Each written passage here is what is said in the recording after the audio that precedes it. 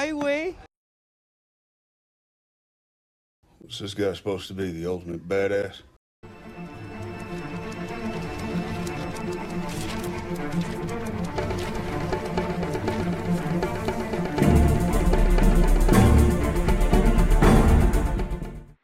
Hey, what's up, everybody? Today we're going to talk about the latest mock draft here at the channel. This is serious.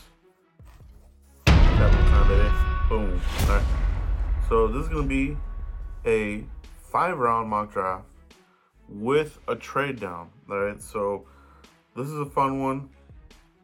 We're going to give you some new names here. We're not like some other boring motherfuckers that keep giving the same old fucking names because they really don't know what the fuck they're talking about. All right. So, without further ado, let's get into this mock draft. Here we go. Round 1. Patrick Paul, all right? Cowboys made a trade down from 24 to 28 to acquire and draft Patrick Paul, the offensive tackle from the University of Houston, all right? 6'8", 331, behemoth, all right? Behemoth, the motherfucker, all right? This guy has played left tackle his whole career there at Houston, 44 games of this. So there's no guessing game here like you're talking about Guyton, Mims, these other motherfuckers. About, oh, the transition, the little motherfuckers. The project. With Patrick Paul, nobody's talking about this guy enough, but mean streak. He plays with good power, big hands. His kick out is good. Honestly, I think some people are going to be surprised where Patrick Paul gets drafted. Honestly, a team could go up here and end up taking him before these other guys that we're talking about, or they don't know where you're going to put him at, right? Patrick Paul's a pick at 28. You know, we picked up 2/4 from Buffalo. Okay, Buffalo wanted to move up. They didn't have a third, so we said, you know what? We'll take your 2/4. Let's get the deal done. To move down 4 spots, we get Patrick Paul. Let's go to the next pick. Round 2. Xavier Leggett, right? Wide receiver. It's time, ho. Time for Mike McCarthy to get his wide receiver. Finally. You know, they're finally going to give him this. And you're getting a playmaker. A budding playmaker, right? Fantastic Senior Bowl. Fantastic player. Good hands, speed, route runner, the whole 9, bro.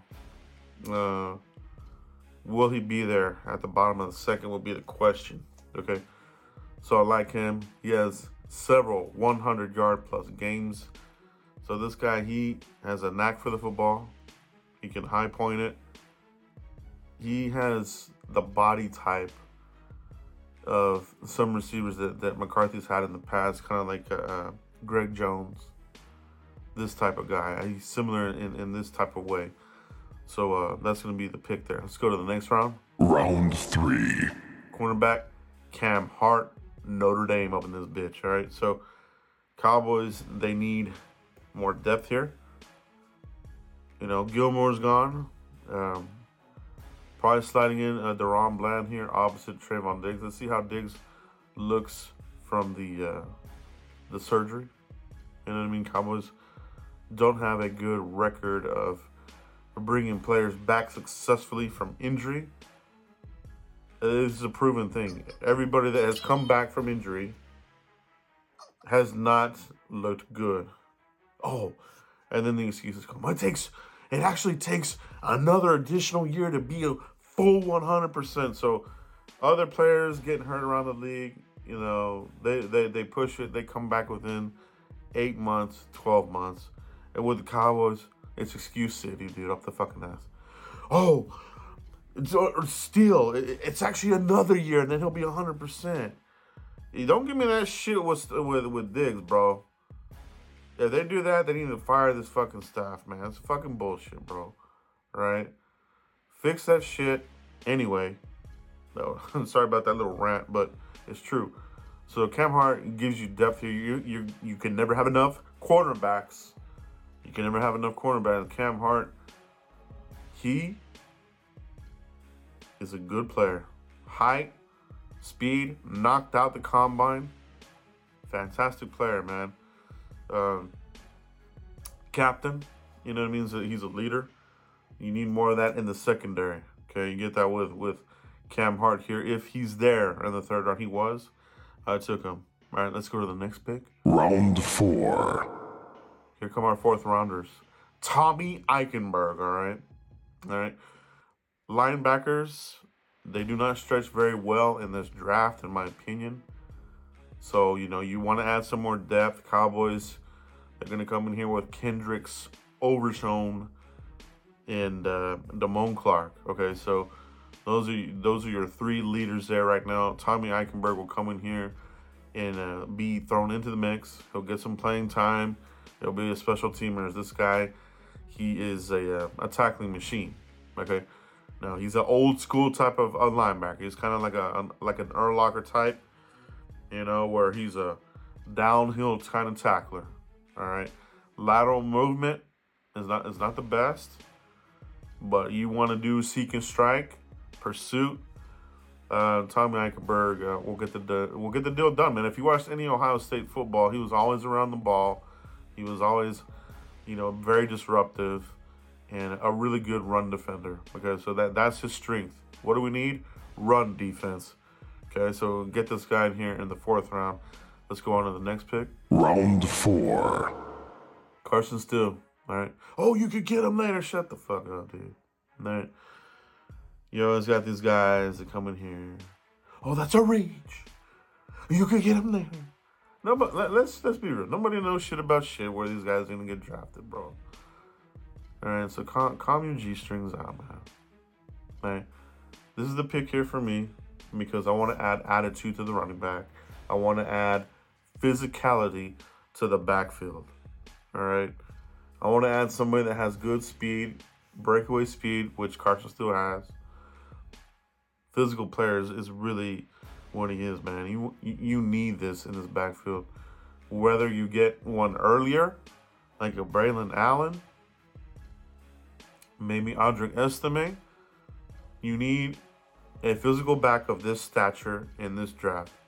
If you don't get those guys I just said, Carson's still here. Yeah, maybe you could get him in the 5th, but I want to make sure I got this guy on my roster, man. UCLA, Cowboys were there. He's a good-ass player, man. Go watch the tape of Carson Steele. This guy is a white MB3. Marion Barber. The rest of his soul. Same type of style, man. This guy will not go down. He's always moving forward. He has a really good average here. A nose for the end zone. Which we had an issue here last year because Zeke wasn't here. You didn't have that guy that could sniff the end zone. I'm not going Hunter Lipke. I'm not going Rico Dow. Give me somebody, bro.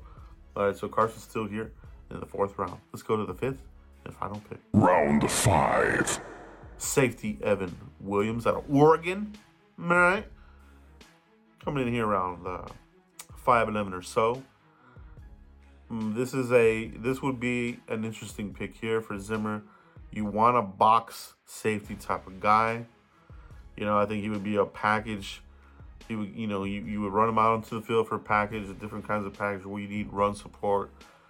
This guy does really good in pursuit, good speed, and Cowboys met with him at the combine. Evan Williams, safety out of Oregon. Guys, let me know what you guys think about this mock draft as we get closer to the real deal. Cowboys have so many holes. All right. You can really go in any direction, in any round. You can get a certain guy earlier if you want. You can get linebacker earlier if you want. You can get cornerback later if you want. You can get a wide receiver early, or later. I mean, you can have a mix of whatever. The Cowboys have so many holes, man. They put themselves in this hole by the way they roster build. And they're finally being exposed, man. Going cheap in free agency and expecting your whole draft class to be good players is not acceptable, man, because it just isn't realistic. Cowboys don't have good draft classes. Most of the time, they hit on their first rounders. Second rounders, they roll the dice every fucking year. So you don't know what you're gonna get there. Third round, they come out and pick. You just never know, man. And then the rest of the way, you know, it's players you hadn't really even heard of, right? So these mock drafts are fun, and it's fun getting these names out there. And hopefully the Cowboys will adjust a little bit how they're drafting, because they need to. If they're gonna put so much emphasis on building through the draft, little twats, then your entire draft class needs to be better. I mean, if that's what y'all are gonna do, right? Then that's what we expect from you. And really, it's not that is just isn't realistic. But that's the corner they put themselves into. Guys, let me know what you guys think about mock draft city. Give me your mock draft in the comments. All right. I don't hear any bitching. All right. Go do that in another channel. I want to see mock drafts in the comments, man. Give me your mock drafts. Give me your trade down and how to acquire another fourth rounder. But I think you need that fourth rounder to get you that other missing piece. You know, fourth round I think is where the talent really kind of ends right there. Outside the fourth, you're throwing darts. It happens every year. You know, after the fourth round, everybody has this best available fuckers, and the people that get drafted are almost virtually nobody talks about, right? I mean, we have big draft classes that come into the league every year. So when you get outside that fourth round, it's dart throwing time, baby. So guys, let me know what you guys think. Put your mock drafts in the comments, and I'll see you for the next one. Acuéstese al piso, mi amor.